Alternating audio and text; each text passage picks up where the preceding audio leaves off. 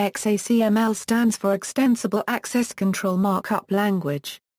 The standard defines a declarative access control policy language implemented in XML and a processing model describing how to evaluate access requests according to the rules defined in policies.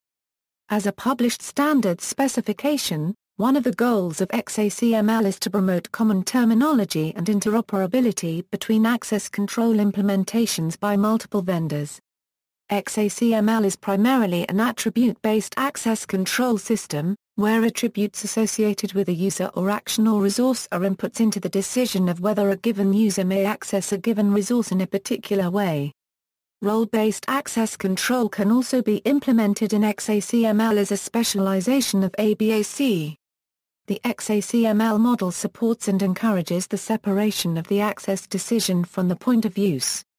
When access decisions are baked into client applications, it is very difficult to update the decision criteria when the governing policy changes. When the client is decoupled from the access decision, authorization policies can be updated on the fly and affect all clients immediately. History: Version 2.0 was ratified by OASIS Standards Organization on February 1, 2005. The first committee specification of Xacml 3.0 was released August 10, 2010. The latest version, Xacml 3.0, was standardized in January 2013.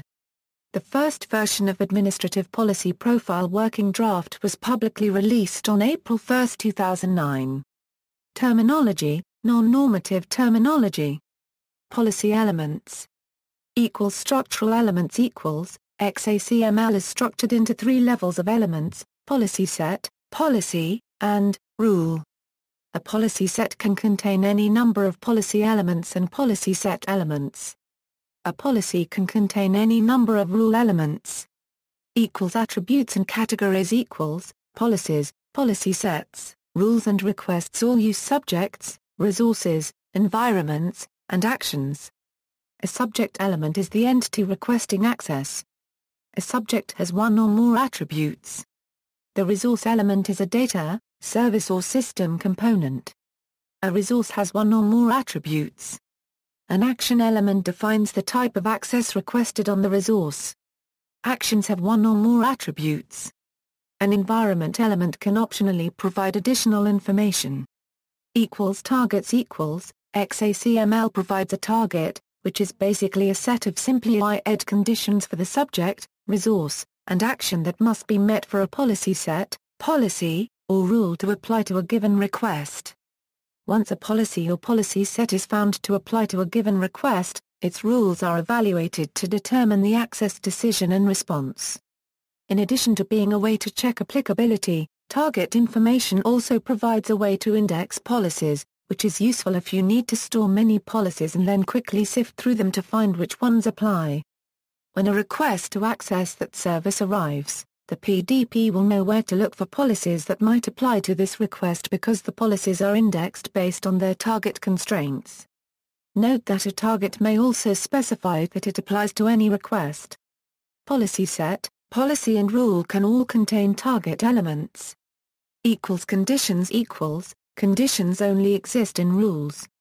Conditions are essentially an advanced form of a target which can use a broader range of functions and more importantly can be used to compare two or more attributes together, for example subject I Dr. id. With conditions, it is possible to implement segregation of duty checks or relationship-based access control. Obligations equals, within Xacml, a concept called obligations can be used.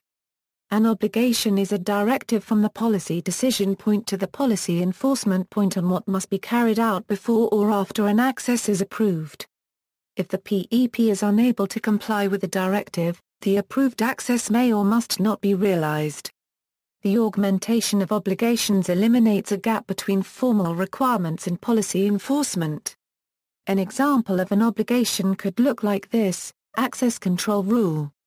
Allow access to resource medical journal with attribute patient id equals X, if subject match designated doctor of patient T, and action is read, with obligation, on permit, do log and form, patient id, subject, time, on deny do log and authorized login, patient id, Subject, time.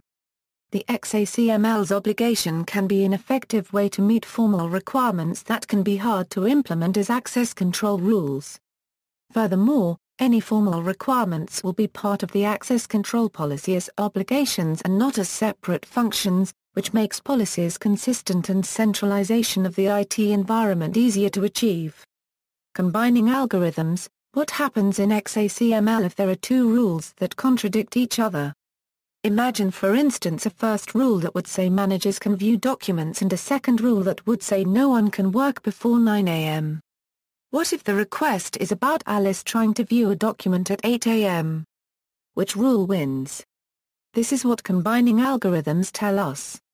They help resolve conflicts. Xacml defines a number of combining algorithms that can be identified by a rule combining algid or policy combining algid attribute of the OR elements, respectively. The rule combining algorithm defines a procedure for arriving at an access decision given the individual results of evaluation of a set of rules. Similarly, the policy combining algorithm defines a procedure for arriving at an access decision given the individual results of evaluation of a set of policies. Additional details on the different combining algorithms and their truth tables can be found on the Axiomatics developer blog. Xacml 3.0 schema http docs/oasis-openorg 3.0/xacml core v3 schema wd17xsd new in Xacml 3.0 new profiles delegation the implementation of delegation is new in Xacml 3.0. The delegation mechanism is used to support decentralized administration of access policies. It allows an authority to delegate all or parts of its own authority or someone else's authority to another user without any need to involve modification of the root policy. This is because, in this delegation model, the delegation rights are separated from the access rights. These are instead referred to as administrative control policies. Access control and administrative policies work together as in the following scenario: a partnership of companies. Many services are protected by an access control system. The system implements the following central rules to protect its resources and to allow delegation. Access control rules allow access to resource with attribute web service, if subject is employee and action is read or write. Administration control rules allow delegation of access control rule number 1, to subjects with attribute consultant. Conditions: delegation must expire within 6 months, resource must not have attributes strictly internal. Attributes can be fetched from an external source, for example a LDAP catalog. When a consultant enters the corporation, a delegation can be issued locally by the consultant's supervisor, authorizing the consultant access to systems directly. The delegator may only have the right to delegate a limited set of access rights to consultants. Other new features of Xacml 3.0 are listed at http www.web from Euro 7. The Xacml TC is also publishing a list of changes here. http wiki-oasis-openorg differences between Xacml 2.0 and Xacml 3.0. Implementations. Developer orientation. In 2013 and 2014, the Xacml Technical Committee focused on designing new profiles to facilitate developer integration.